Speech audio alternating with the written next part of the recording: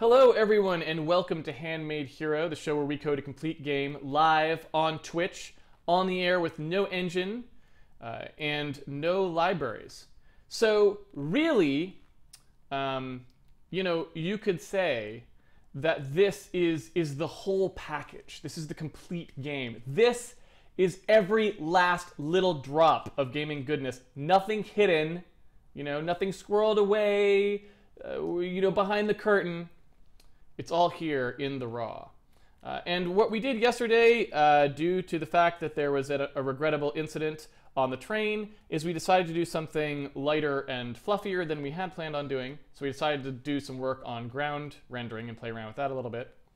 And so what I would like to do today is just maybe finish up a little bit of that ground rendering, because we were kind of having fun with it yesterday. So we'll just finish that up. Maybe today and do a little bit, maybe clean up tomorrow. And then next week we'll start back on collision detection stuff that we wanted to clean up. Really it's collision detection logic that we were sort of working on, where the ground was, that sort of stuff. So let's go ahead and do that. Before I open up the code, I'd just remind everyone that if you are trying to follow along at home and you pre-ordered the game on handmadehero.org, you should have gotten a link in your email. That link has a zip file in which you will find all the day's source codes. And if you look, today is day 82, so you can unzip day 81's source code if you want to play around with the same stuff that I am playing around with today. You'll be at the exact same point that I am. So let's take a look at where things were. So if we go ahead and run this here, I think where we stopped, yeah, we just kind of made a little thing that would splat out the ground there. You can kind of see where it is. We're still drawing some things in there like our room boundaries. I suppose we should probably turn that off. But the other thing that I pointed out was, because we didn't have any optimizations on our bitmap blitting, it gets very slow to put that background in there, right? So that's something else that we can kind of think about a little bit. So you know what, I'm going to go ahead and just turn off that those debug boundaries, since we don't care about those at the moment. I'll go ahead and toggle those off. Let's see here. So we've got draw rectangle calls where we're drawing those, let's see here, actually I think it's push rectangle calls, where we were sort of putting those boundaries in there. So we had our push outline, so this right here. We really don't want to do that at the moment because I don't really want to see those blue lines. Those were just there for our debug purposes, so I'm going to get rid of them, and so we can just look at the stuff that wasn't the blue lines. So I guess what I wanted to kind of do here is I wanted to kind of take a look at, first of all, I sort of suggested, when someone in the post stream had said, well, what would we do when we want to start speeding this up? I was saying, well, I'd probably do something where we would have some kind of backing tiles where we would draw the background once and then just blit out of that, so that the constant sort of splatting of things that we use to make these patterns wouldn't be causing a huge problem in terms of performance every frame. We'd just do that compositing on the fly in little sort of sections. And so that's something that we could consider playing around with. That kind of sounds like a fun thing to do. The other thing that it would be that we kind of need to figure out how to do is, well, if we want to have multiple layers of things, which is kind of where we started down this, why we started down this path. If we want to have multiple layers so that there's an upper floor and a lower floor, like we were kind of doing here, because remember we still have this sort of notion of 2 floors worth of content there. As you can go up our sort of virtual stairwell here that we have no graphics for yet. If we wanted to make those 2 different floors and start to think about where these things go, we need some concept of that, right? We need some way to make that work. So that's sort of one thing that we should probably think about. And like I said, I'm not 100% sure what it is that we really want to do. So that's on the table. What I'm going to start with, because it's the easiest thing, is just cleaning up the random number situation a little bit, right? So I'm going to clean up that random number generator situation just a tad, because I kind of said we should probably do that at the end of the stream before, and we left it sort of in a bit of a nasty state. You can see I got this to do right here, make random number generation more systematic. So I think I'm going to take a second just to do that. And again, this will also set us up for later on when we want to actually talk about random number generation, where we replace this random number table with an actual random number generator, which would be good. So you can see there's really no code right now in the random number generator. It was just a table, and we were just sampling directly out of the table. So what I'd like to do is I'd like to pull out this code that we've been using many times, and I'd like to turn it into something that I can just use anytime I want. Again, straight up compression-oriented programming here, just trying to condense down some of these things that you've seen happening a bunch of different times. So what I'd like to do is introduce the concept that people can have a stream of random numbers that they can access, and make some of these ways in which we're using them, like down here we were trying to get a number between 0 and 1, for example, and then we were turning it into a number between -2 and 1 and all that sort of stuff. I'd like to sort of make that stuff more systemic, so that when people want to use, and by people I mean me, but when we want to go use the random number generator to generate randomness for us, we will be able to easily get the types of randomness we want out of it without having to think through the math every time, right? So what I'd like to point out, first of all, is that we don't typically know up front very much about how the people want to use these random numbers, right? Sometimes when you want to use random numbers, you would like them to be sort of effectively random, right? So when you're asking for a random number in the code, sometimes you want it to be really completely random, or at least as close to that as possible, or indistinguishable from random, etc., etc. But other times what you want is a series that has the properties of randomness, but that actually is completely predictable, right? And the reason that I say this is because if you think about how we might want to do things, let's suppose that we generate a whole world, right, out of randomness. So we're going to create a random world for the player to play through. But we would like the player to be able to send some small piece of information to his friend that friend could enter into the game on their computer to play through that same random world, right? And now the random world we generated might have been hundreds of megabytes worth of stuff, but we know that it all came from this one, stream of random numbers. So we would want to be able to send just one little piece of information that's like, how do you reconstruct that stream of random numbers so that you don't have to send that whole thing across, right? And that is typically what's called the seed, right? It's called the seed because you start the random number generation with it. And basically what it is, when we get up to real random number generation, that's the number that you start out with to start running through the permutations that the random number generator does to produce a series of random numbers. And of course, it's always pseudo-random, really, because they're not random if they're reproducible like that. And so you could think about that in terms of our random number table pretty easily, actually. Because really, in our case, what the seed is just what number in the table you started on. So for example, if we wanted to pick a random series here, we would just say, oh, start on number 35 or whatever, and just keep reading, sequentially, right, through there. That would be our seed. Because that's the only real control we have over where we get in the sequence. Now, we could have a little more information. We could say, for example, what index we're going to start on and how many numbers to skip each time, or something like that, right? So go by 2s or go by 4s, right? Something like that. So you can imagine different ways that we could construct our own notion of a seed for our random number table. But for the time being, we don't really have to care too much about that because we're not doing those sorts of things. But I wanted to bring it up so you'd understand the concept of it, because it is something that will come into play later when we want to do fancier things with the random number generator. And what that motivates for our design is that I want to have a way, because looking at, this is just my experience as a programmer speaking. We haven't seen this become necessary in the code right now. It's just my experience saying, hey, look, we want to do this, trust us, it'll save us time later. My experience says that generally what you want to do with random numbers is you never want people to just grab random numbers.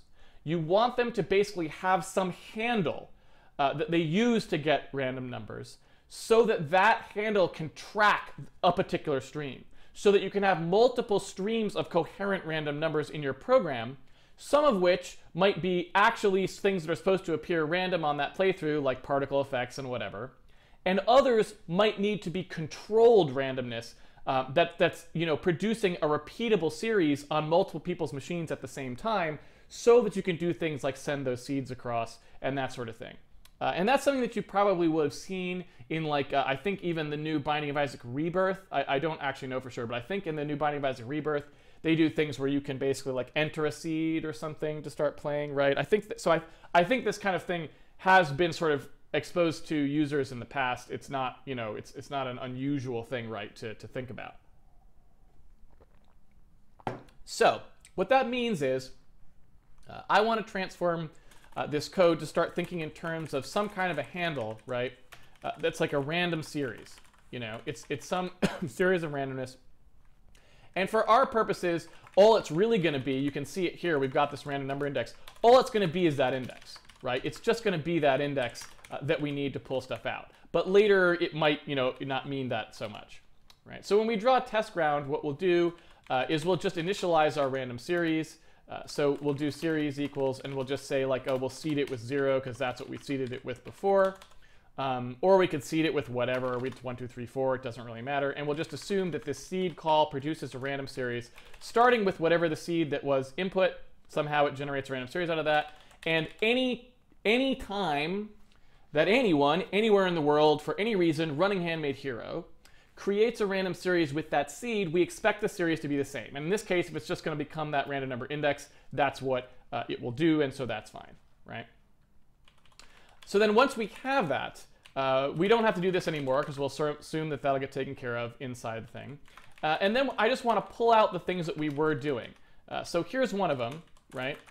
We've got random number table, and then we did a mod by 2, right? So we're getting one, and we're doing some kind of a mod. And what I'd like to call that basically is random choice. You know, we're making a random choice here, right, between things. So I want to pass that random series, and then I want to say I want to make a random choice where you pick one out of 2 options. So I'm just going to pass the 2 options, you know, 0, 1, whatever, right? And then when I come down here, I see this other way that we were using it, right? We had this one in here where we were basically doing a random. I'm going to call this random unilateral, right? And so I'll explain what I mean by that in a second. So by the way, this is going to be, I guess this is going to be a random choice. So we'll call this random choice. And that's going to take the random series, and then it's going to take the choice count, like so. And I guess this could really be unsigned because we're not going to support negative numbers in there. And that's what we were doing here, so that way when I implement this, we'll know. And then similarly, we had one here that was going to basically return one floating point number, right? And it's returning a floating point number between 0 and 1, right? That's what this was doing. So it doesn't really take any inputs, it just returns between 0 and 1, and that's a useful thing to have it do as well.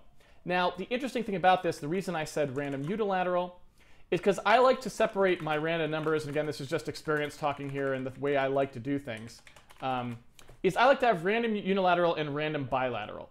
And what those are is 0 to 1, unilateral, negative 1 to 1, bilateral, right? I don't really know where I picked up that terminology. In fact, I guess you could also call it random normal and random binormal. Might be another way to do it. So, you know, a normalized number is 0 to 1, and a binormal number, negative 1 to 1. You know, that's pretty good too. I'm not sure. I'm gonna go ahead and stick with that because I think that's the way I've typically prepared to do it. I don't know. Let's look it up. Let's look it up. Let's see what's a good term. I mean, it's never too late, but you can see having or relating to 2 sides or affecting both sides, right? It's kind of that nice sort of feel for negative 1 to 1, right? And unilateral, right? Only one side, right? So I don't know. I'm going to leave it that way because that's the way I typically name them. So let's just do that. But you could imagine other names, and you can pick which, when you're doing your version of this code, you should pick whatever makes the most sense to you, right? Certainly. So that's random unilateral. But you know, the other thing that we might want to look at, right, is this format seems kind of useful too, right? We sort of have this thing where we're doing, you know, we wanted to produce something. In fact, we did this whole math we had this whole math situation about it that we did, right? We came in and we said this whole thing here, where we were talking about, you know, we need to solve to produce a number between -1 and 1 or whatever else. What would be nice is if we could just do that from now on without having to worry about doing the math. We could just ask for the random number that we wanted, right? So we could just say random, you know, between. So something like random real between or something like that, or just random between, and say like minimum and maximum, right? Because then we could just do something where we say, you know, what do you actually want this thing to be, right? Now, of course, in this case, it just so happens that the equation that we wanted was between -1 and 1, so we could just call random bilateral here, right? Because that happens to be exactly the range that we wanted. But you can imagine us wanting something a little more flexible than that. And so, you know, let's just throw it in there as well, just so we can kind of have that nicely rounded out, right? So basically, that's just two random bilaterals, like so. So that's all good, but you could imagine taking this even a little bit further. What if I wanted to have a way to make those two, you know, we could do random bilateral 2, right, or something like that, and that actually produces this kind of vector for me. Now, we haven't seen much of that yet, and I expect we'll see more of it in the world thing, so it's a little premature to go down that route, so I'm not going to. But you can kind of see where that's headed, right? So let's take a look at this right here.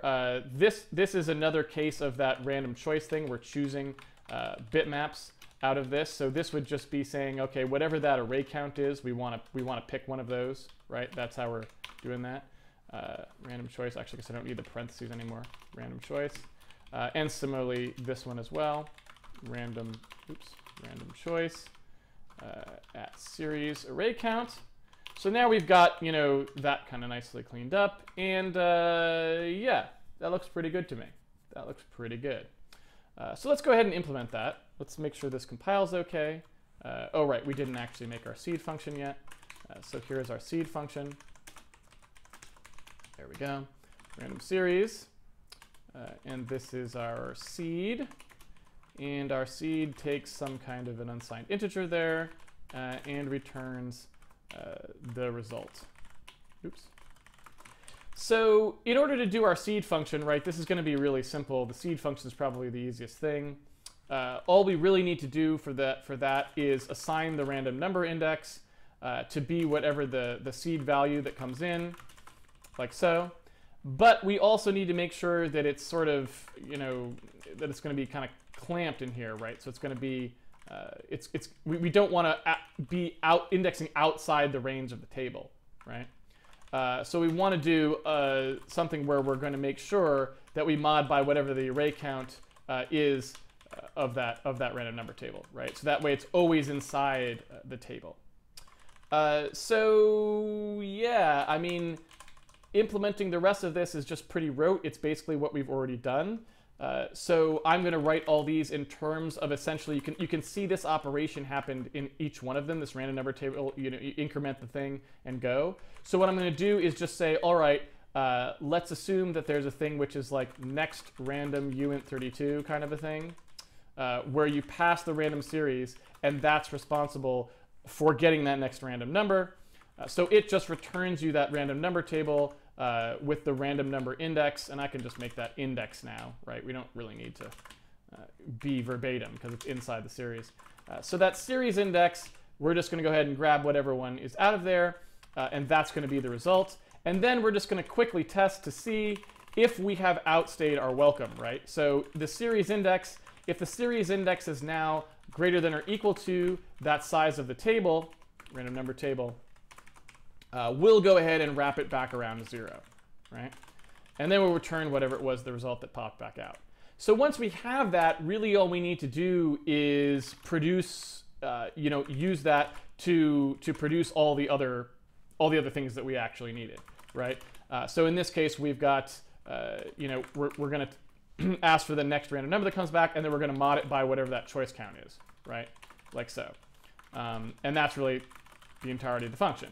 Similarly, same thing here. Like all I'm really doing is just, literally doing the rote transformation of saying, next random uint32 replaces wherever we were going to look up in the table, and that's how we produce the result now, right? So there's that result. We could also make this be something that's pre-computed, right? We could say something like, divisor or something like this. And we could say, let's just allow the compiler a really clear way to pre-invert that number, and then we'll multiply by it instead. And that's just allowing the compiler to know that we're just doing a coefficient multiplication here. Now, is that really all that important? Not really in this context, but usually CPUs are much better at multiplying than they are at dividing, and phrasing things in terms of multiplication when you can is typically a good idea. So since it's literally like trivial for me to modify the code to do that, conveniently, might as well, right? So yeah, let's go ahead in here and just, again, not particularly doing anything special here. I'm not even trying to make these at all optimal or even interesting.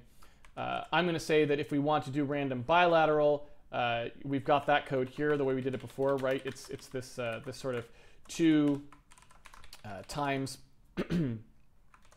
whatever the unilateral result was, right? So here's random unilateral, and then you subtract 1. That was how we were doing it. Really straightforward. And finally, if we did want to implement this random between, we worked out the math for that. You remember how we did it? We basically said, okay, there was sort of a range, and that's the max minus the min, right? That's the total range of values. And then what we wanted to do is say, all right, to produce the result, we take a random unilateral from the series. Oops, got to add that series in there. We take a random unilateral from the series, and we need to multiply that, the range times that. So that gives us somewhere in the range. And then we just add that min offset to it, right? That's a pretty straightforward way to produce something in between those two. We know that if the random unilateral produces 0, then we'll end up, and I could phrase it this way to make it a little clearer. So you start at the minimum, and then you're just taking some amount of the range and adding it in there. And again, this is that function format that I talk about all the time, the blending function. Start somewhere and you go a certain amount towards the other end. And we could phrase it in that way as well. In fact, you know what? Why don't I do that just to reinforce it here, just to make it clear what's going on. I think, did we make one of these? Did we make a linear blend function? We didn't. Oh man, how disappointing is that? I thought we probably would have already, but it looks like we never did. That's too bad. That's too bad. And I feel like we've been using it, right? I mean, we used in the sim region. I feel like we definitely, well, actually, you know what? I think we may have moved it out to the entities, right? The get stair ground. Yeah, so I mean, you can see that this form pops up everywhere, right? It's the same thing, right? You can see it happening. See how it happens here and here, right? When you have the range and the minimum, and then you multiply by whatever the amount from 0 to 1 is that you want to go. Well, sigh. That's just the way that goes. But what I was basically saying is we could have done it this way, which is like a linear interpolate or something like that, which is often called lerp, right? You can say I want to go from the min to the max by some value, which is going to be random unilateral series, right? So that's, sort of the thing that I assumed that we had already written. Doesn't look like we did. But again, that's just that blend format I've talked about on the stream multiple times. It's like, it's like an A and a B that you're going between. And it has that form of, of 1 minus t times A plus t times B, right? And at the risk of beating a dead horse, because maybe people didn't watch the old streams or something like that, this again is that sort of, it's so important that it's worth saying over and over and over and over again until we're blue in the face, just so there's no chance that you could ever possibly watch Handmade Hero and not know it. It's 82, right? Yeah. Just in case. Again, the way the reason that I say those two are the same equation is because if you're going to blend from A, between two things from A to B by some value that goes from 0 to 1, which is t, right? That is that sort of universal blending equation, which is 1 minus ta plus tb, right?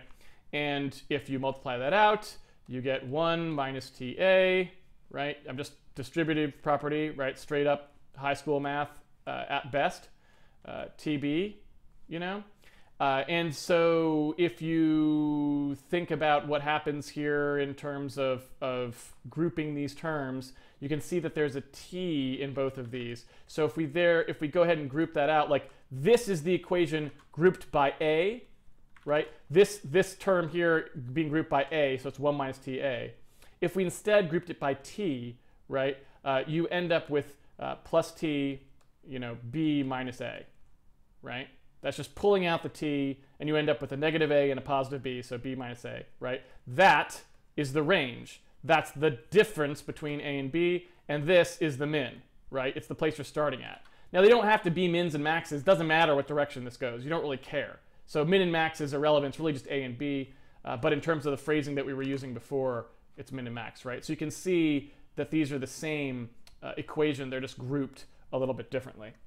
And yeah, like I said, you can never really repeat this too many times, because if you don't know this equation by heart cold, you are going to be a sad panda, because it is basically the most useful thing you can possibly know. If you could only know one thing mathematically in game programming, it'd be this. Hopefully you know a lot more than one, but this would be it. So anyway, there it is, and since I bothered to write it, I'm gonna stick it in here and use it, because, gosh darn it, the world is running out of code, and we need to conserve the code. It's a scalar operation after all. It should go in the scalar operations. There it is. No, it's there. There it is. See? I knew we had it. How come I couldn't find it? Is my search busted? What did I do? I fat fingered it, didn't I? Lame. All right, so there it is, and you can see that I've already written it there, so that's good, so we can do it. All right, okay, I feel better. I was like so ready for it to be there. I was like hoping it was there, and then I was like, it wasn't there, and it was this big letdown. So okay, so it was just a search, fat fingered, so disaster narrowly averted. Disaster narrowly averted. Good, good. But yes, again, if anyone who hasn't gotten that, totally down.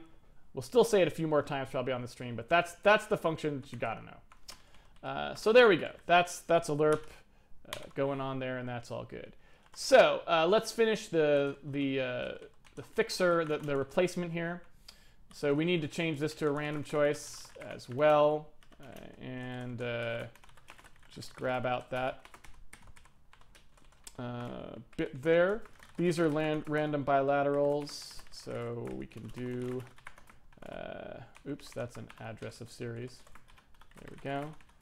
Another random bilateral, and let's see if that worked out for us. It did. That's what we expect to see, so that's all good. And what we could do too, I don't know if we actually really want to, but we could make it so, just to demonstrate what happens there, we could make it so that this seed kind of permutes itself periodically. I don't know that we really care about that, but that's something that we could do, so we could see how it changes what the background is, but we'll leave that for some of the time.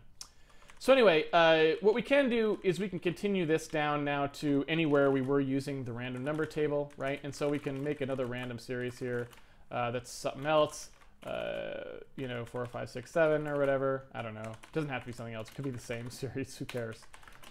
We'll deal with that a little bit later. But point being, what we can do now is make sure everything works off of this, because why not? We spent the time to do it. We might as well clean up all the code. And so what we can do is just say, all right, get rid of that. It looks like we actually have a random choice variable here, so perhaps I shouldn't have called the function random choice. But it's an oversight. Let's go ahead and say that random choice is going to be, what is this actually a choice of? This is actually like a door direction, right? I think is what we actually did. So let's call that door direction, because that's actually what it is. It's not just a random choice. It's the random choice of door direction. So it looks like we want to do random choice series of 2 here.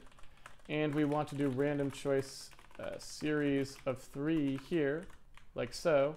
Otherwise known as, if that's true, then we do a 2, otherwise we do a 3, right? Was that basically all that was doing? Seems like that was true. So let's go ahead and make that be true. That was easy. And then we come down here, and it looks like there's really not much else in terms of randomness. Looks like just the familiar set, where the familiars were going in our random familiar generator here. But we can do that one as well, right? We can just say that we want, I guess it looks like it's just an x, y there. And it's an xy between -7 and 3, right? I mean, that's what we wrote here, because we're producing a number between 0 and 9, and then we're subtracting 7 from it. So it's between -7 and 2. Yeah, so that's kind of hard to read, and we don't even know what was going on there. So I think this might be another good reason to augment this with, you know, one of these random betweens that works for integers too, you know?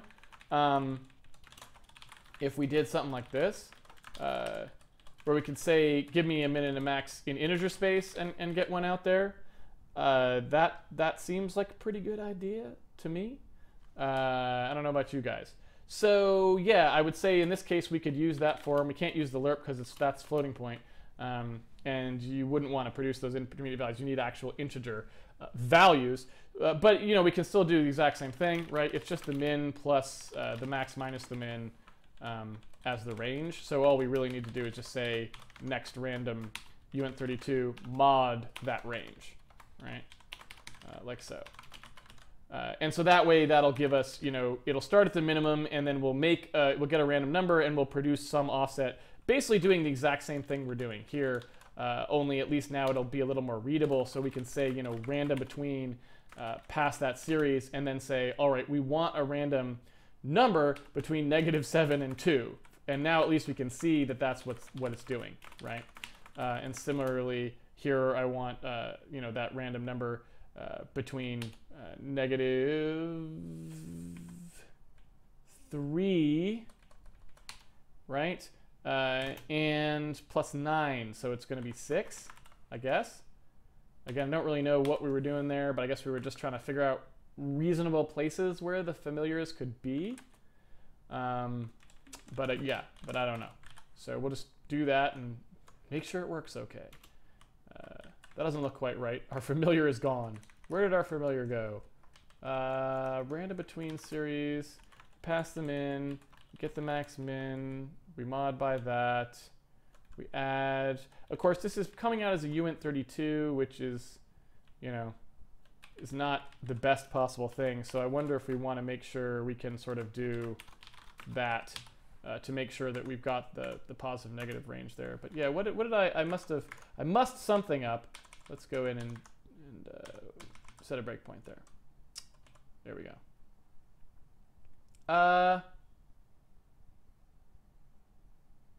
Wait, so no, it's offset from the camera tile, so that's fine. All right, so let's double check here. Random between. Let's see, min and max. We actually want to see those in regular numbers. So max minus min is 9, which is what we expect. So what's our result there? It's -7. That seems like a totally plausible value to me. What happens here?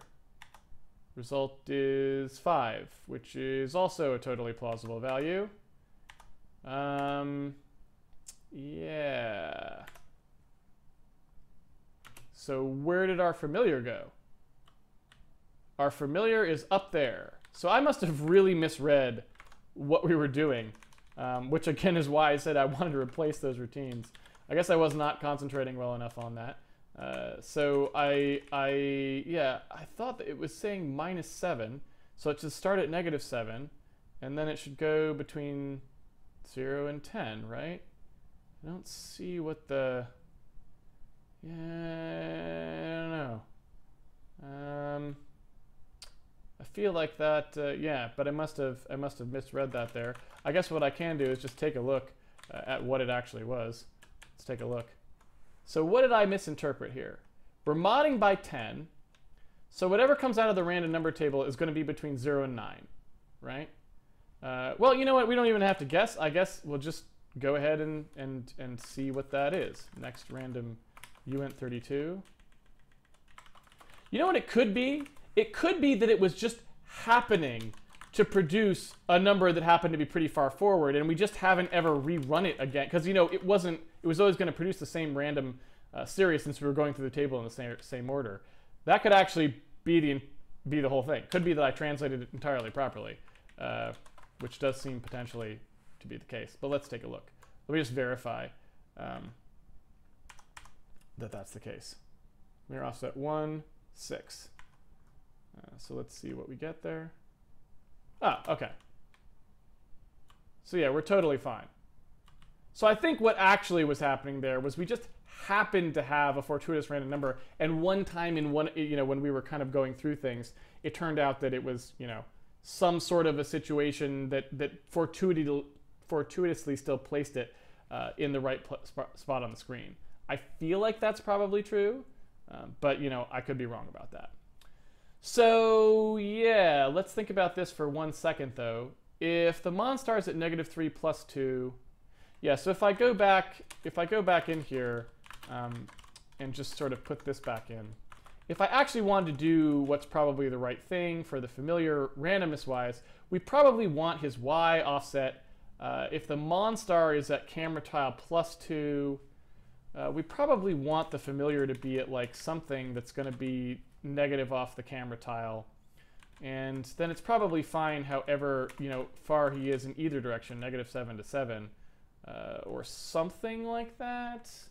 I don't know. Let's take a look. Let's see what that gives us. So that's fine, and let's generate just a few more of those just to see. Yeah. So that looks a little bit better in terms of what's going on with the familiars there. Similarly, maybe give them a little more range in terms of the locations there. So that looks pretty good. Yeah. And I feel like maybe we've got to do, you know, I realize the phrasing of this routine is a little bit off. So like, just hear me out for a second on this. So basically, you know, we've got this situation where we're saying min and max, and in this case, we're including the max in the range. And in this case, we're not including the max in the range. I mean, it's pretty self-explanatory, right? If this came out to be 0, we would, it would be kind of invalid, right? But if it comes out to be 1, then we're only ever going to produce a 0 here, which means we always produce the min. Whereas what we want to do if there's a range of 1 is produce either the min or the max, right? And so on and so forth. So I feel like really what we would want to do to match this routine is include that extra, you know, the max. In fact, you could say it's the max plus 1 minus the min, right? Because we want to be 1 over from that. Hopefully that makes some sense. And that's why we were seeing that familiar with only on 1 line before, where it really should be on 3 lines, right? And so now it is on 3 lines, and that's better. So that's good. I think that's a good thing. So yeah, now we got that randomness in there. That's pretty good. I think that's a nice thing. So I'm not sure what to tackle exactly next. We've got about 15 minutes to go, so we probably should do something else relatively substantial, not too big, but we've taken care of everything regarding the random number table here. We could, I suppose, also do something where we like, you know, move this down. Let's make sure that nobody's asking for that outside here. Yeah, they're not. So I think we're pretty much good. We've removed any dependency directly on that table from the code, and so that way when we vaporize it, we just redo these routines. And in fact, basically, we set ourselves up so we only have to redo one routine, which is next random uint32. That's the only thing that we'll really have to redo. Well, and seed, I suppose, when we switch to an actual random number generator instead of a table. So I think that's in good shape. Yeah. So what next is the question. And I don't really know which one we should do next. I suppose what we could do is we could try doing, let's try doing a pre-composite. You know, why not? I mean, it's a smallish thing to do. We could probably do that right here. So what I'm thinking, right, is, you know, I want to take this draw test ground thing, and I just kind of want to make this into something that can do a composite of the ground without having to redo it every frame, right? So what I want to do is say, oh, I want to, you know, build test ground or something like that, right? And make that happen. And I guess, you know, technically I could still call that draw test ground. It's not really a big deal. But basically what I'm going to do is take this game off-screen buffer thing. I want to make that so that I can just sort of pass something that's not actually the real game off-screen buffer, right? So here's what that was, you know. And what I could do is just say, all right, well, loaded bitmap, right? I don't know if you remember. Where is loaded bitmap? Loaded bitmap looks exactly like that. So if you take a look at Handmade platform, and I've got game off-screen buffer, right? And then I've got loaded bitmap, they're really, really similar. You know what I'm saying? So I'm wondering is, what if we just condense those two things down to one thing? You see what I'm saying there? Hopefully that makes some sense. So that really we don't have two different things, we just have one, and we go from there. So let's say we have a loaded bitmap, and we were to introduce the pitch to that, right? And you know, maybe loaded bitmap isn't the greatest term. Maybe just bitmap would be a better term for it, right? Or something like that. But either way, so let's say I introduce pitch to that. How hard would that be for us to support? Because we only have one function really that uses it. And so if we take a look through here, we can kind of see that really we don't have to care too. We don't really do much that has to deal with that pitch. All we were really doing before was sort of banking on the fact that we could just use the width. But if we were to update things to work with the pitch, you can see us doing it right here with the game buffer. So we should be able to do the exact same thing with our source buffer, right? So let's just go ahead and make that modification, right? Let's say that we go ahead and pull stuff out of the source the same way we do for the pitch, right? And it looks like what we're doing here is we're actually pre-inverting that. And because remember, our bitmaps were like bottom up instead of top down. You know, we were kind of doing a flip in there. But that's kind of interesting because that means we could just bake that right into the pitch, right? So from now on, we could just say it's whatever the bitmap pitch is. That's what we're going to use as the offset. And then that way we set it to flipped or we don't set it to flipped. It doesn't matter which one it is. So whichever way we loaded it in, we could still, the blit would now work, would do the right thing by reading that pitch out, right? And so, you know, if I basically turn this equation, you know, this destro thing, if I basically do the destro thing exactly the same way for the source row, and it's weird that we have two of these here. Weird that we do a plus equals a minus. I mean, this is what we're doing, right? So let's do that whole thing together. And in fact, I guess our source row is actually supposed to be uint8s here, right? Because we're just like destro. So if we do our source row that way, we say, all right, we've got the bitmap pixels. We want to add the pitch, you know, with the height -1. And I guess we don't really need to do that part either because we could bake that into the pixels pointer as well. So that may be what we want to do there too. So maybe we get rid of that as well, right? Let me just put that up there for now, temporarily. So really all we need to do is this, right? We just need to say, all right, we need to move by our source offset y, we need to move by that in the pitch space, right? And we need to move by that source offset x. So this is just pre-stepping us to where we need to grab out of this bitmap, right? I guess bytes per pixel, interestingly, is not specified in our bitmap. We kind of know that it's always 4. So I don't know that I really want to introduce that into this specifically. So I might just say that there's a bytes per pixel equals 4 on here for now, because we're not really going to allow multiple bytes per pixel in our bitmaps. They always have to be 4. So I'm just going to say it's got to be 4. So basically it's that. So you can see this is the exact same pre-stepping basically that we're doing. Nothing particularly fancy there.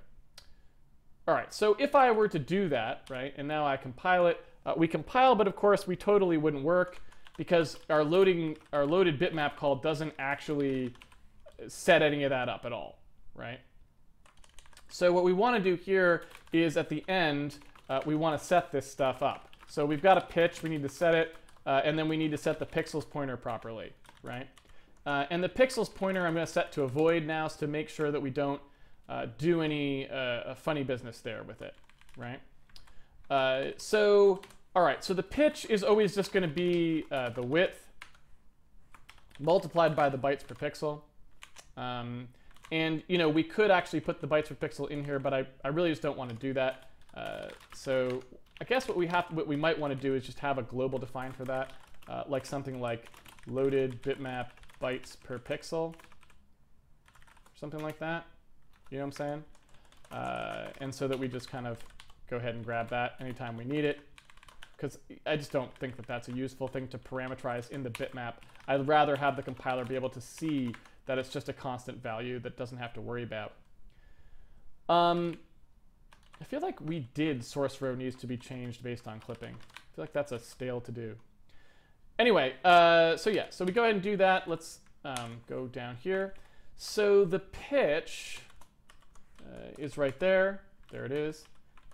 And what is, oh, result is not a pointer, so there's that. So yeah, so it's just the width times however many bytes per pixel they are. That's the pitch. But like I said, we want to go backwards, so we're going to make that negative. And then we want our pixels pointer to actually be synthetically set to that top row, just like we were doing before. So that's, again, just this, where we have that pitch. We want to take what our old pixel pointer was that we were using before, and we want to back that up so that it's basically at that first row. So I think that's the stuff that we would need to do for that. Let's take a look. Of course, we will crash immediately because I typed something wrong. Hold on a second. Let's take a look. So let's see. We got the pitch correct. It's negative 1024 there. We are properly. This is not okay. So we've got. First of all, hold on a second. We've got one more thing we need to adjust there. Is now that we've changed our pointer size, right? We would like to be able to. We need to be able to step our stuff. Oh wait, no, then that's not true. These are casted to uint32s, so these are still stepping a full pixel at a time. So that's totally fine. That's not a problem at all. So that's all good. Nothing weird going on there. And yeah, okay. All right, so that's fine. So let's go ahead and step through and see what the whatever it was that I introduced that was incorrect. So, oh, yeah, it's this right here. So the pitch being negative moves us back a row, but we needed to move forward rows because this is actually going the other direction, right? So that's actually stepping us back based on the direction that the pitch is going now. So that was dumb. All right, so that was our only problem. So we're in good shape now. And so now, really, like you can see, what I've done here is just made it so that it doesn't actually matter for draw bitmap what's actually getting passed to it. Could be an off-screen buffer, or it could be another bitmap. So I could do loaded bitmap buffer now, right? And then, and then in here, when we do memory, what I can do is just change this to memory, and now everything lines up properly. They're exactly the same. So let's do pixels to memory. Anybody else? What is that complaining about? Bytes per pixel. Ah, yeah, so this is just going to be this again. And I don't remember why we even had that in here. So I'm going to go ahead and say, you know, can we just remove this entirely? Because it says right here pixels are always 32 bits wide. So I'm just going to maybe just say that that has to go away, right? And we could put this in here as well, right? Something like this, because we really don't ever allow that to vary, and so we should just say that goes away. So that's that. Let's put that in here. Bitmap bytes per pixel. Bitmap bytes per pixel, something like that. Pixels, it's just memory now, right? Bitmap bytes per pixel, and I'll throw that in there. Bitmap bytes per pixel. Keep on going. Pixels minus result pitch. Pixels is not a member, that's true. It's memory now. And should be almost done. Draw bitmap. Right. So now, when we call draw bitmap, right, what we can do is we can just say, okay, everything now takes sort of one of these loaded bitmap things, and when we pass it buffer, instead of that buffer that we were getting before, right, where we're calling it here, what I'm going to do is say that buffer is actually going to be, I'll name it something else. Let's say draw buffer or something like that. Draw buffer, like so. Draw buffer, draw buffer, draw buffer, draw buffer, draw buffer, like that. And then I'm going to say loaded bitmap, draw buffer, and I want to make it a pointer so I don't have to make all these be ands. So I'm just going to make a little synthetic one here to point to, like so, like that. Again, this is just, I don't feel like making these be ands, you know, have to have ands in front of them all the time, so I want it to be a pointer. But what I can do here is now just initialize this to be whatever the stuff was that we were getting sent from the OS, right? Pitch, memory, they're all just exactly the same. And we could even collapse these even further now if we really wanted to. Oops. So draw rectangle, same thing. That can just be a loaded bitmap now. And you know, the name loaded bitmap doesn't really make a lot of sense. That might be something we want to change in the future. Bytes per pixel is now not a thing. And so off we go. Here's our game still rendering properly. And so now if we do want to cache something, we've set ourselves up to do that. So for example, I mean, you can see how slow this is running right now, right? Like, look at that, frame rate's just chugging along, and all of that's in that stamping, really. So now if we wanted to cache that, when we draw test ground, right? When we actually do that, that draw test ground function, if instead we just did that at init time, right? We could do that at init time now if we wanted to. So when we do this, we could say draw test ground, and we can draw that into some kind of a buffer. Just to give you an example there, let's say we do game state ground buffer like this. We're kind of running out of time here. Maybe we'll go just a few minutes over. I think we have 2 or 3 minutes on the clock spare. I didn't start right on time. But if I come in here to game state, and I say, all right, we've got a loaded bitmap that's just the ground buffer, you know what I'm saying? And so let's go ahead and do that. Then all I would need to do is this ground buffer thing would just have to be like make, you know, empty buffer or something like this, or make empty bitmap. And I just want to make an empty bitmap that's some size of something. Who cares? It's 1024 by 1024. I don't even care at all. And we just need a place to get that from.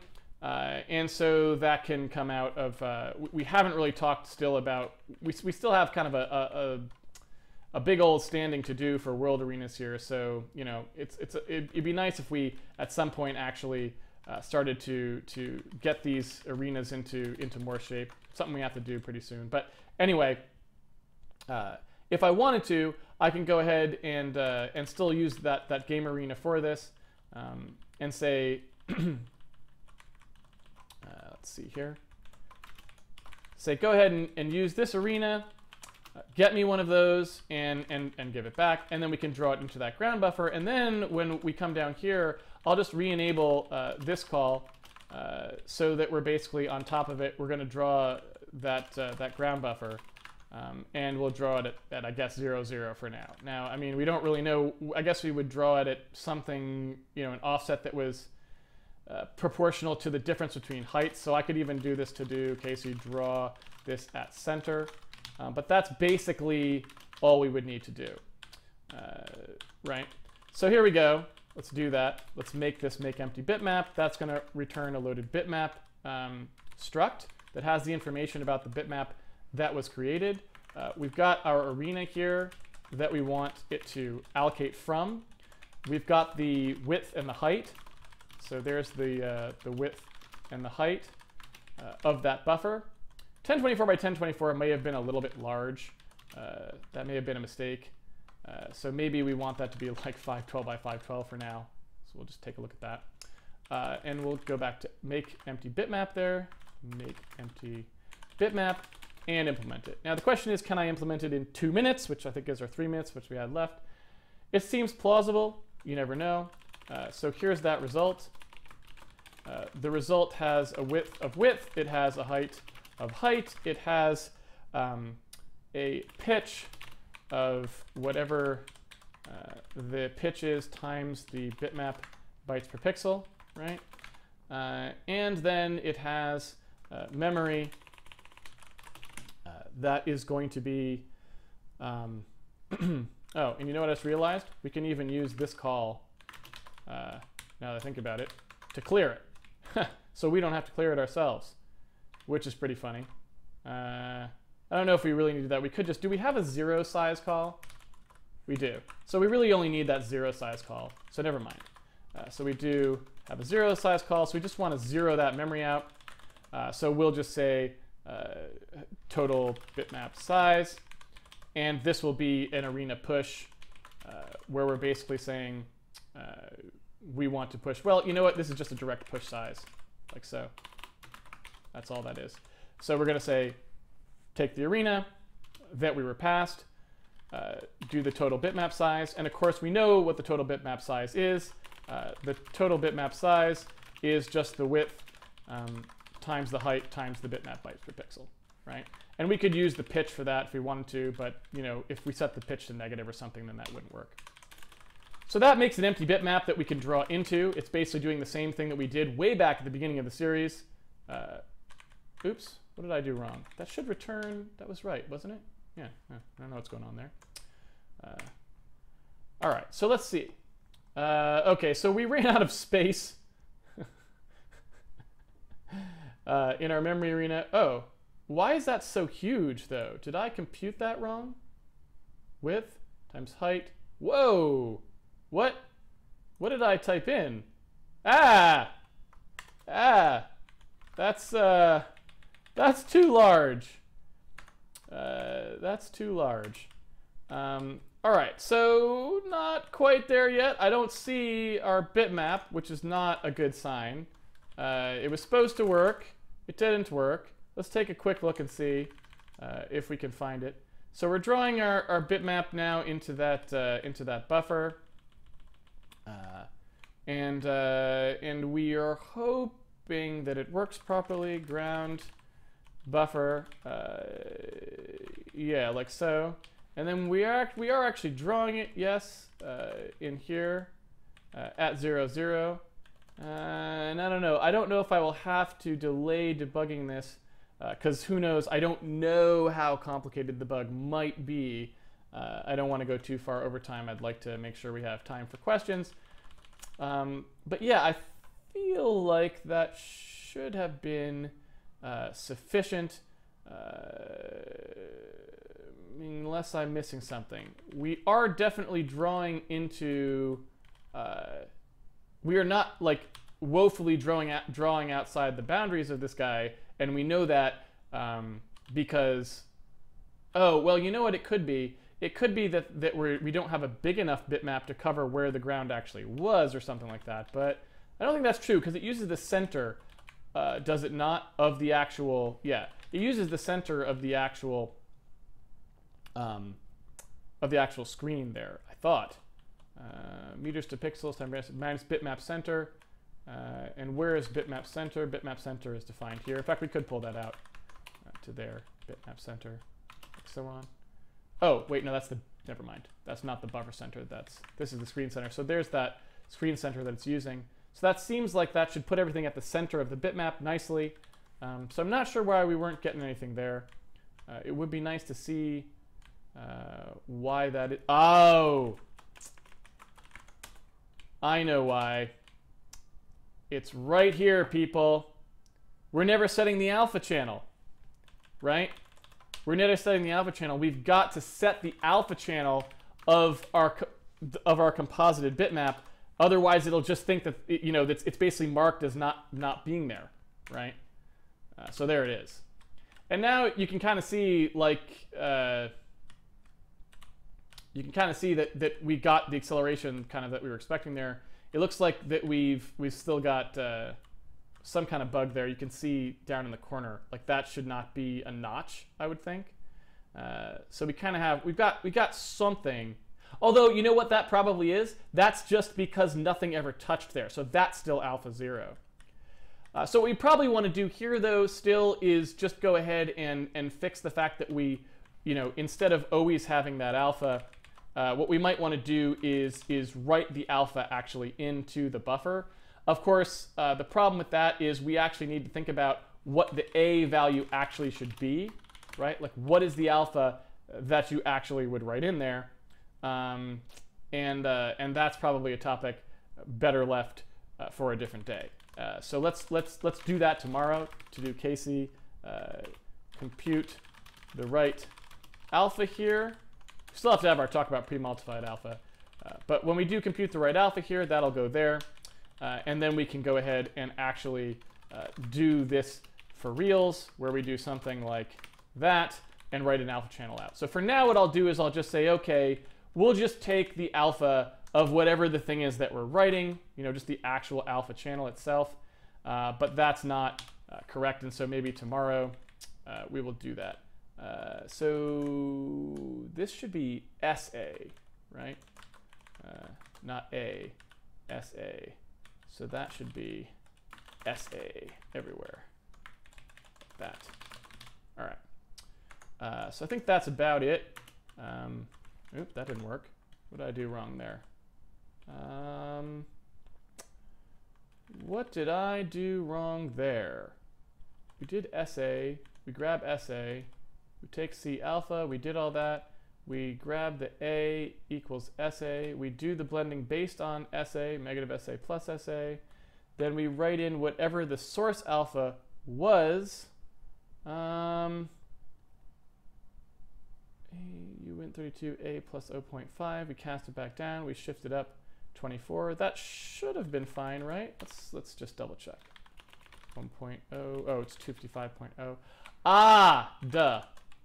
This is actually, yeah. So we'd have to multiply it by 255 because we converted the alpha to be 0 to 1 because we wanted to do the blending, right? We wanted to do lerps all through here. So yeah, we deserved that. So you can kind of see if I put the alpha in there, then you can see if I just use whatever the source alpha is, I get whatever bitmap got stamped down last is the one that shows through. I mean, I could do something a little cheesy, but I could do something where we just take whichever the maximum one is, right? We could say, oh, the destination alpha, whatever was in that, the target buffer originally. We could do something where we basically say, like, whatever the maximum value is out of these two, that's the one that we'll take. But again, we should really go through it and do it more correctly. So you can kind of see it's starting to get a little more correct now, but still not quite right. Yeah, and there you go. So that's just the beginnings of how we might cache that. And now our frame rate is back up to normal, which is nice, even though we're doing all those things because we only did them once and now we're just reproducing them. And you can kind of see how I did that. I didn't really do anything, ignoring this, which of course, like I said, we ran out of time. We could cover how we actually want to do that destination alpha. So ignoring that temporarily, and maybe that's what we'll do tomorrow, is we'll talk about that a little bit more completely. Ignoring that for now, you can see how simple it was for me to do this. Basically, all I need to do is collapse those two things down so that the thing that we read from and the thing that we write to are handled symmetrically. And that's a pretty important thing to get right. If if you can, you want to be able to draw into stuff that you draw from, because that's what allows you to cache, right? If I have all these things that are taking lots of bitmaps, collaging them together to produce the ground or whatever, and I want to be able to simply take that code that was working when it was drawing to the screen and make it so that it works when I'm drawing to something that I will save and use later as a composite, you want all of those routines to be as symmetric as you can make them so that you can always sort of switch between which of those you're doing without having to make it this huge deal, right? And so that's something that is a good thing to know. So as we build our renderer in the future, that's something you really want to do. And obviously graphics cards support this now with render to texture is what this is, right? It's like allowing you to render into something that you then use to texture from. That's exactly what we just did, right? And you can see that it was very simple to do. All we had to do was make it so that we could use a loaded bitmap struct to point to be a dest or a source, and because they really all need the exact same information. How big is it? What's the pitch? And where's the memory at? That's all they need. And so off you go. All right, so let's go ahead and go. Let's go ahead and go to the Q&A. Right, I'm gonna type in the old Q&A there. And let's take questions. So please keep your questions to stuff that we have been working on, and also put Q: in front of the questions so that I can see what's going on over there on the stream.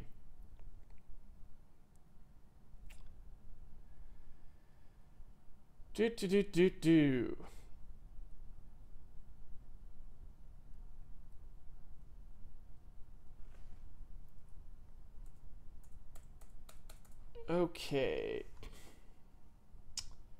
Casey, I missed the earlier part of the feed, but what was the intention of moving the ground plane with the player? Can you be a little more specific about that? I'm sorry, I'm not sure. I'm not sure that I actually understand the question. Can you be more specific about moving the ground plane with the player? Are you talking about, this is a graphics question or a collision question? Elaborate a little bit more on that, Stegosaurus, and then I'll tackle it. Why aren't random unilateral and random bilateral not just using the implementation of random between? Seems like a pretty clear violation of dry, although I realize you aren't currently intending for this code to be extremely clean right now. So I don't really like. Obviously, I'm not someone who thinks that there's such a thing as dry or that it should be violated or not. But I can answer that specific question in the context of good or bad code. So when you're talking about functions that are this straightforward, I don't think there's a very good reason to reorganize them that way, right? Because there's a very fine line between making code that uses itself, which is what you're suggesting, right? Trying to make the maximally overlapping set of functions, and basically setting things up to allow BLAS style optimization, right? And by BLAS style optimization, I mean basic linear algebra system, which was the kind of this old concept where you basically have core operations are broken out so that they can be optimized individually when you go to do your performance optimization. And so usually what happens when I'm coding is when I'm down at the level where I know that like each of these things is going to be a specific operation that's used, when they're this simple, I don't tend to collapse them. And the reason I don't tend to collapse them is because A, there's no reason to collapse them usually. Like if I want to collapse them, if I thought that they were going to be doing exactly the same thing, I would collapse them perhaps. But if they're not doing exactly the same thing, like if they're special purposed versions of each other that you can do, I'll often leave them broken out because I'll probably want to write specific code to do those later in a more efficient way, right? So in this example, really even here, I probably would get rid of this lerp eventually. I wanted to use it because, like I was saying, as I mentioned when I typed it in, I wanted to remind people that it was that function. So that's really the only reason that normally I wouldn't even have used it there. Usually what will end up happening is I'll try to think through what the right way to write the code is, knowing the things that I know. Because random between is much more general than random unilateral or random bilateral. So by forcing those to go through random between, there's less possibilities for optimization there, and it makes it more confusing for the compiler as well, right? And so I tend not to, once I get down to a certain level, I don't tend to just have things call utilities for their own sake, if that makes sense. Now, would I criticize someone for doing that? No, absolutely not. Because the structure as it is exported to the rest of the program still works fine if you do that. So if you were to have random unilateral, random bilateral, call random between, right? You could still have the opportunity to optimize them later because you know the rest of the code is still calling random unilateral or random bilateral as necessary. And just because you're revectoring through them, it doesn't matter, right? But the reason I didn't bother to collapse them was because in my head, I'm just thinking, oh, these want to be broken out anyway, probably, right? That's like what I'm thinking. So I'm not going to bother trying to make sure that I have all of these things reusing each other because I don't think that's how they're going to work eventually, right? Does that make sense? So hopefully that is a little bit of, gives you a little bit of that perspective on the way I was doing those things. So clock count, someone wants a clock count, but I've forgotten how to get the clock count. I think we put it out here, right? Clock.exe. I like how something that counts the number of lines in a program is 11 megabytes large. Fantastic. All right, so we got clock, and we're gonna go ahead and say, all right, for clock, let's go handmade.code. Is that how that works? So it's not, we're not very large. We're 5,000 lines of code. That's not large, right? That's pretty, I feel like that's pretty small. Yeah.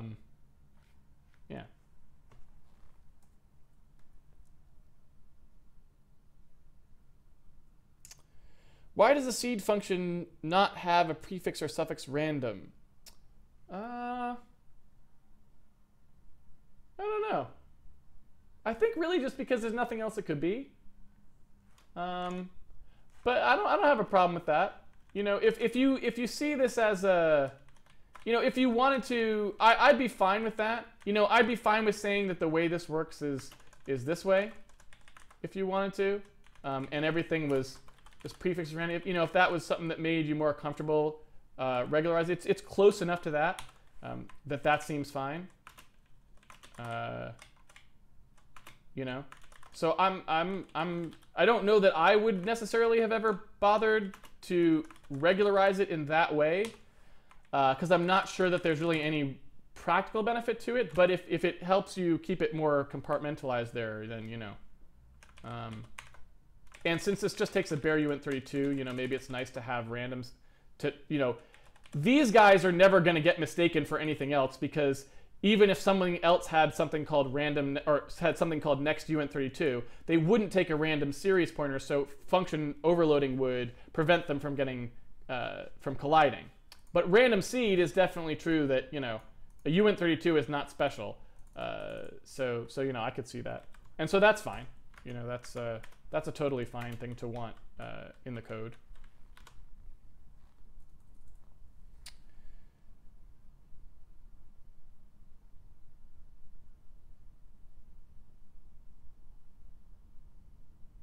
Is it okay that random choice doesn't select the random value uniformly? Depending on choice count argument value, it will prefer smaller values. For example, if max random value is 10, then RND mod 8 will return 0 to... well, I would say no, it's not okay. For now, it's fine. But in the long run, no, it's not okay. Like, that's one of the reasons why having a tiny random table like this is not a good idea. But the random number generator that we actually use in practice, we will attempt to make produce completely random bits. in terms of distribution.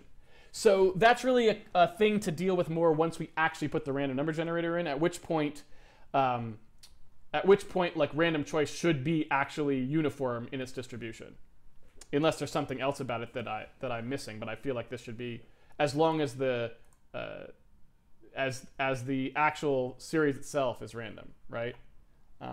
So yeah. So I would say no, it's not really okay, but it's okay for now because we're not going to actually use that random table as the real thing that we use.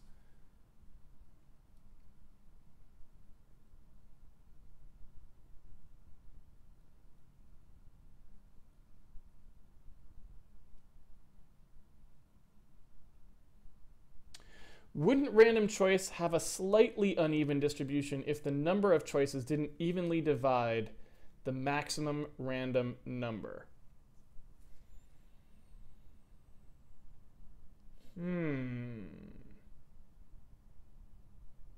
I think you're probably right about that. In other words, once we go to something that generates 32 random bits, right, as opposed to this random number table which does not do that. But once we move to something that actually generates 32 random bits, the question is, you know, what consequence does random choice have because it's using a mod? And I feel like you're probably right that there's a tiny, tiny bit of bias towards the lower numbers, like really, really tiny. Because you've basically got 4 billion unbiased regions and then this one little biased region at the very end. But I think you are correct. However, I am not good with number theory, and so I want to say that if you really want to know the answer to that question, you're gonna have to ask someone with a better discrete math background than me, because I'm only guessing at the answer. I don't know. Certainly it won't produce any real problem in practice. I can pretty much guarantee you that. But if you really needed to care for some reason that there was literally no possible bias ever, you may have to do something else. You may have to do it a little differently. I don't know, right?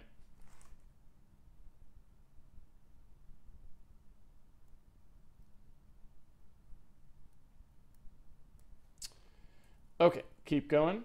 When is it okay to pass larger objects like R3s by value instead of by reference?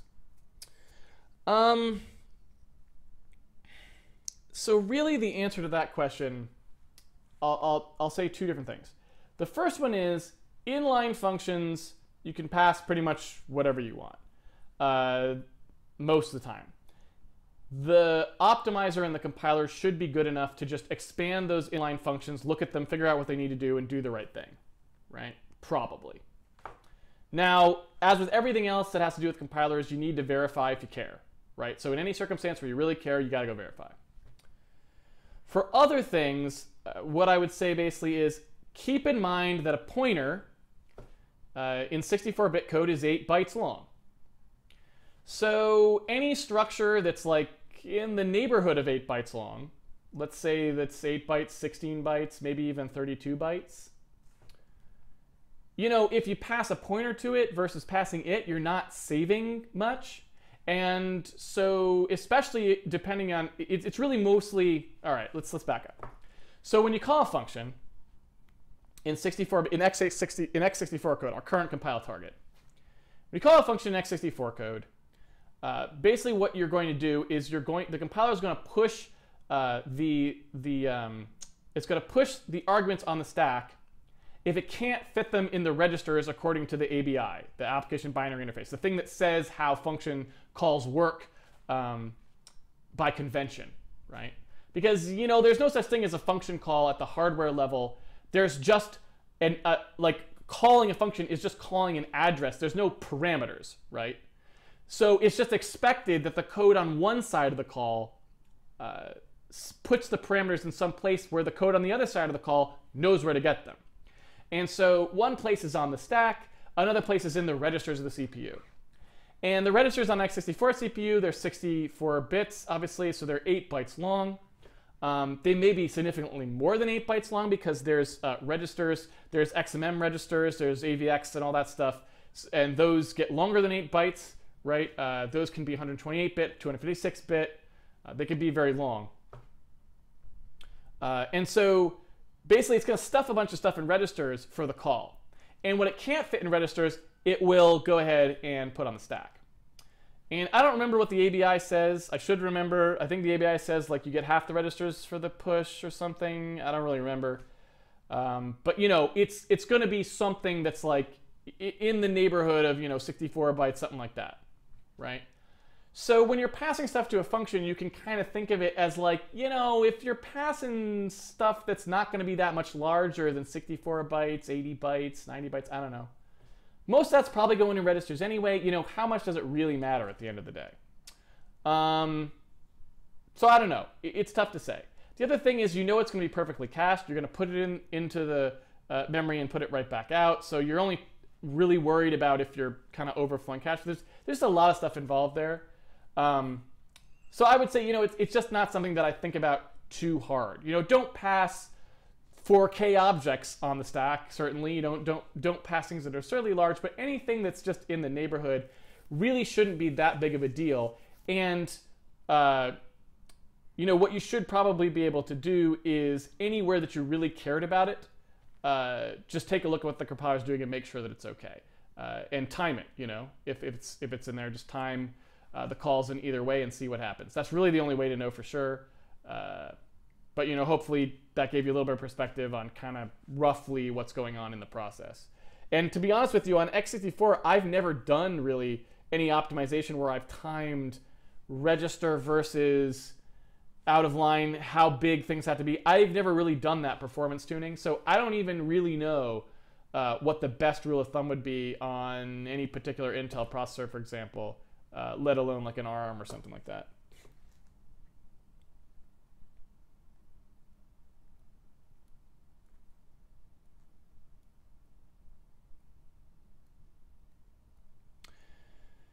Casey, just curious because the background tiles are static at the moment. Well, yeah, so that's because we really just haven't gotten to how we're going to put how we're really going to want the ground to go around the player. That's just we were just getting the compositing working, and so that's the only reason they're static. We haven't really decided how that's going to work. Well, maybe we'll look at that tomorrow.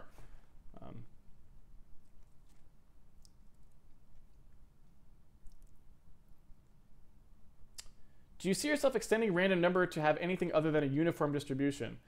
Yeah, I would suspect. I don't know that we'll put it necessarily. I'm not sure that it will go in this random set. It might. I don't know nothing about that. But when we do the procedural world generation, we'll probably want to have non-uniform distributions. So, I couldn't say for sure right now, but I strongly suspect that, yes, we will have some way of getting non-uniform distributions. However, we'll probably always start with a uniform distribution. So our random number generator will probably always generate uniform distributions, and then we'll like warp the distributions to become non-uniform is what I suspect will happen. I don't suspect we will have like a non-uniform random number generator at the core, right? That's my assumption. Is this strictly handled in RAM? Do you have plans to use GPU resources for rendering? Yeah, so we will be doing the entire game with software rendering first, because that's part of the educational process. And I shouldn't say the entire game, but we'll have a renderer that runs entirely in software. And then later after that, we will show how to do hardware acceleration as a separate path. So you'll always be able to run the whole game through the software path, and possibly some of the features will be turned off in the software path that aren't fast enough or something. But yeah.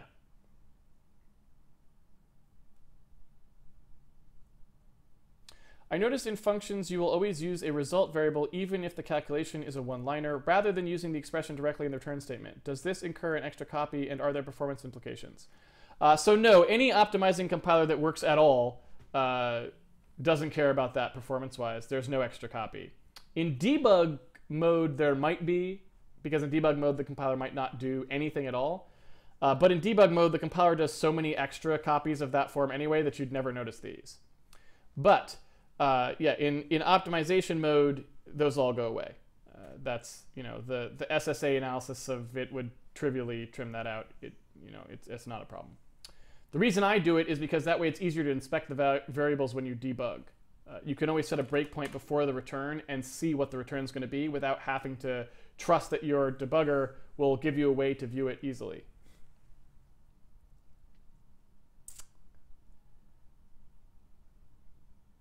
Do you plan to move all the other loaded bitmap memory to be in a memory arena as well?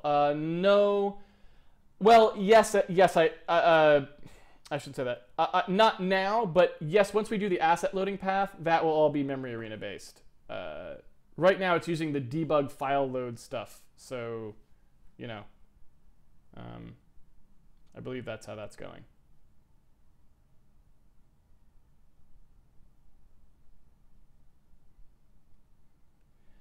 I think you've used an aggregate initializer in one place with random series being seeded.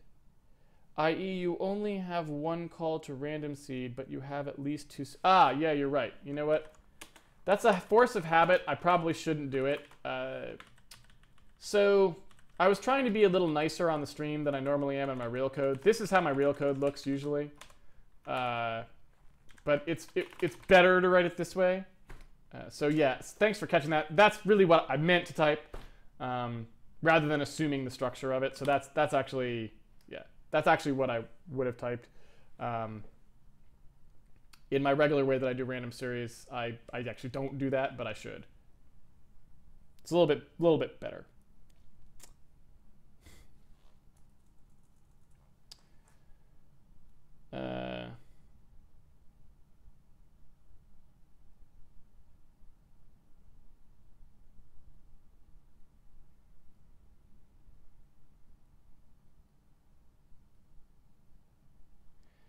Let's see.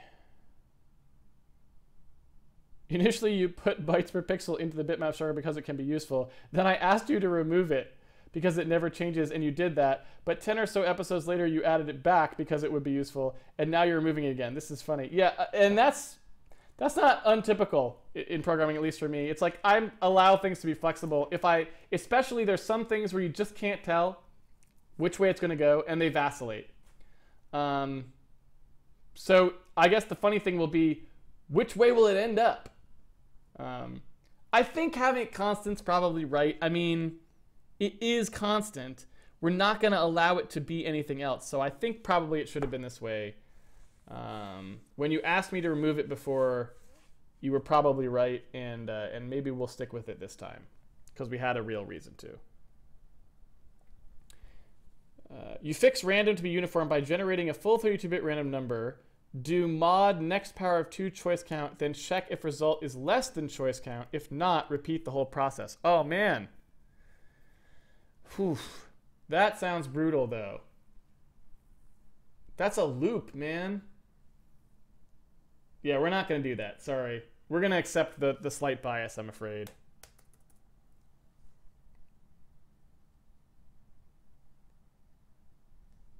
So, all right, we are done.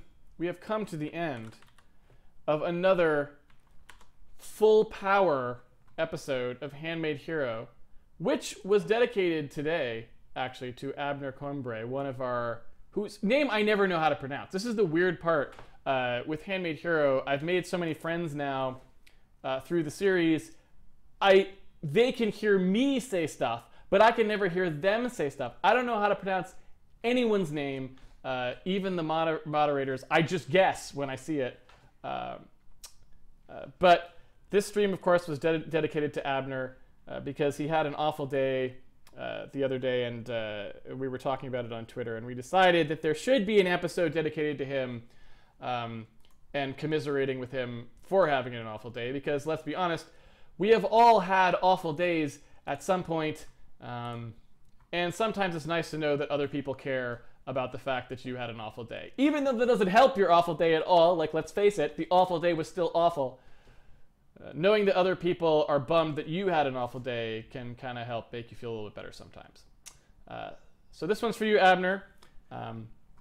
Yeah, I hope that maybe future days will be better days. So let's take a look here. Where are we at?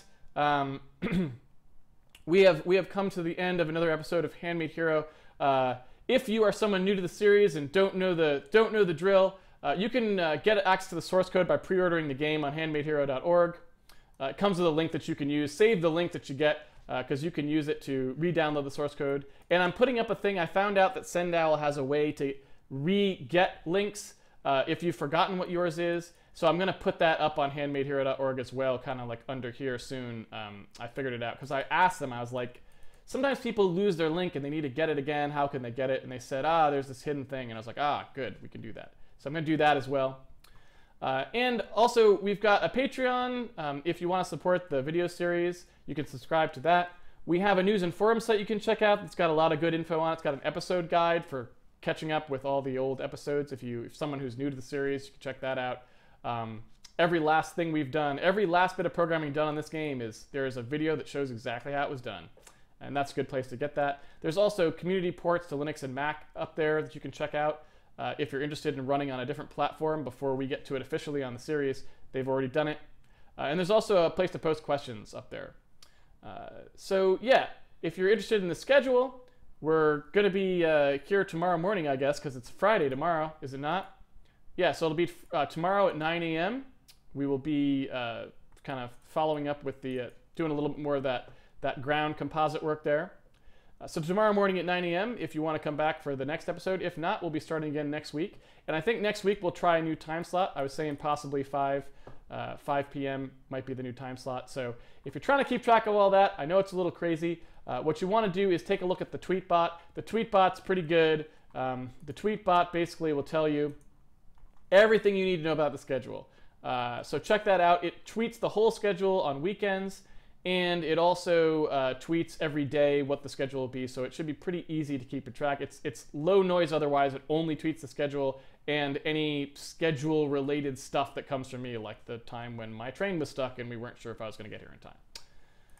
So thanks, everyone, for joining me. I hope to see you tomorrow, and have a good Friday, whether I do or not. Take it easy, everyone.